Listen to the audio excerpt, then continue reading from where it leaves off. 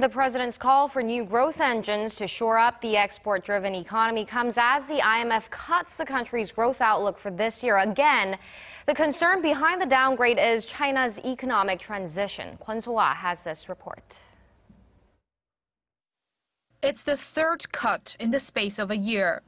The IMF has lowered Korea's growth outlook for 2015 to 2.7%, down 0.4 percentage points from a forecast in May and July.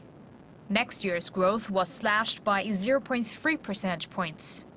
Both cuts are bigger than the IMF's forecast for global economic growth, which was cut by 0.2 percentage points for this year and the next.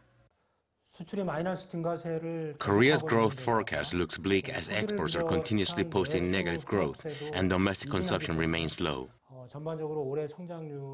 Economic woes in Korea, but also across the world, are being fueled by slow growth in the world's second biggest economy, China.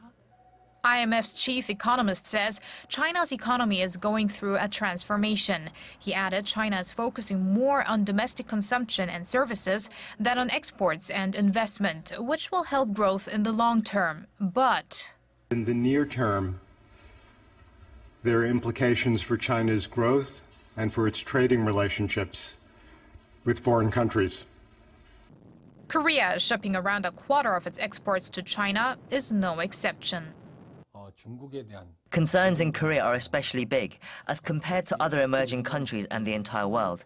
There are not that many reliant on exports, as much as Korea.